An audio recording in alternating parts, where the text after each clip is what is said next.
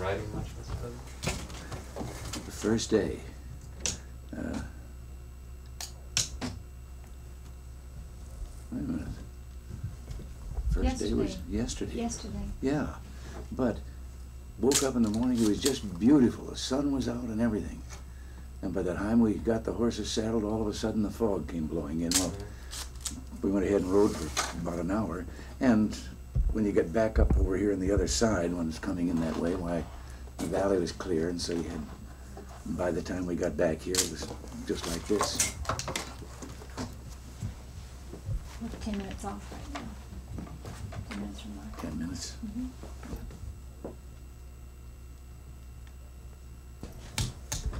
Mayor?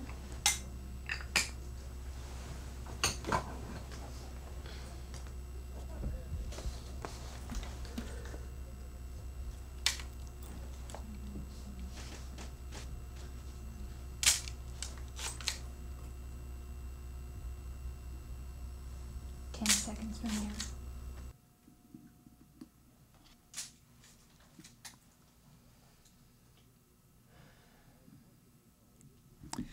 As most of you know, this week is one of the holiest and most solemn in the Christian calendar, and will be followed soon by one of the holiest Jewish holidays. How sad it is, then, that this season has been marred by crisis and violence. United States ships and aircraft operating in international waters in the Mediterranean were fired on by the forces of the North African nation, Libya. This was a direct military confrontation provoked by Libya's dictator, Colonel Gaddafi, who usually prefers to arm, train, and direct terrorists who gun down helpless civilians. For example, those terrorists who killed 19 civilians last December at the Rome and Vienna airports. The Libyan government called the attacks, which left 5 Americans dead, including an 11-year-old girl, heroic acts. But last week, Colonel Gaddafi tried his luck with some people who could actually defend themselves. United States Armed Forces, our 6th Fleet. I think it's enough to say the fleet suppressed the attacks with no loss of life. But as if violence in the Mediterranean wasn't enough, we also had word from Central America that forces of the communist government of Nicaragua, the Sandinistas, invaded the nearby nation of Honduras in an attempt to destroy Nicaraguan freedom fighters who have taken up refuge there. Once again, the news for the forces of freedom was good. The freedom fighters gave the invading communists a resounding defeat. Still, it's sad to have to begin this report with such accounts. Eastertide for Christians and Passover for Jews are meant to be times of spiritual awareness and a deepening encounter with the Lord, and with the Lord's injunction that all nations and peoples of the earth live in peace and harmony with each other. So perhaps a word or two is in order on the source of the violence that we've seen this week. You see, dictators like those in Libya or in Nicaragua know how unpopular they are with their people. They know how shaky their rule is. They can never really feel secure, and that's why they're afraid of free elections. It's also why they need a secret police and so much armed might to intimidate those they fear most, their own people, to prevent them from even entertaining the hope that democracy will someday come to their own country. And that's why so many dictators have a special fear and hatred for the United States. American power, as long as it is used wisely and justly, is an undying symbol of hope for oppressed peoples around the world. Recently, in nations like El Salvador, Grenada, the Philippines, and Haiti, we've seen how quickly that hope can blossom into democratic movements. We have a right to be proud that in all those instances the United States was able to help. So let us be thankful this week that America has been permitted to further the cause of peace and freedom. And in particular, let us give thanks for one of our most cherished freedoms, freedom of choice and religious belief, the freedom to worship, each in our own way.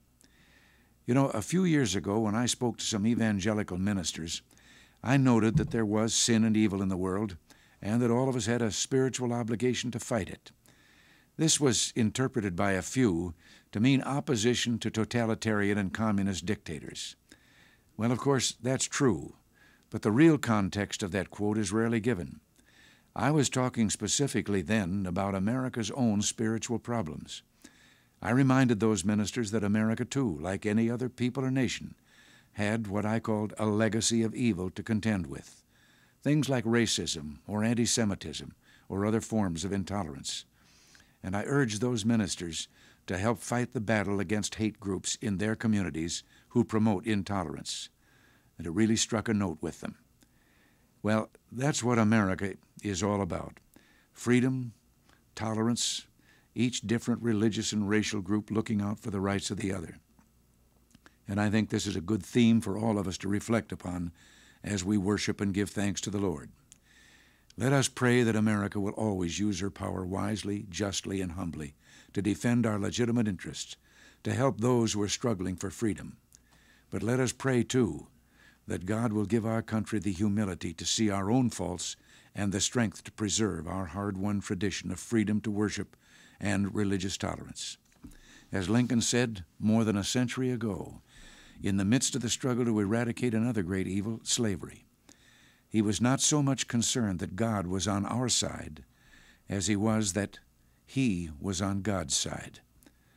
In this season of Easter, in this coming season of Passover, and in every season, may this always be America's prayer. Until next week, then, thanks for listening, and God bless you. We're out. We're off, right? You're off. You were half a second short.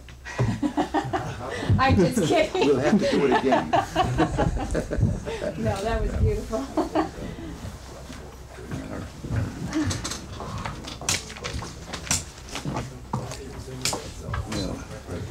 Well, we will pray. Oh, there's Lucky. Yeah. Right up here. Yes. Mary Ann was looking for the singer. She's a big bear now.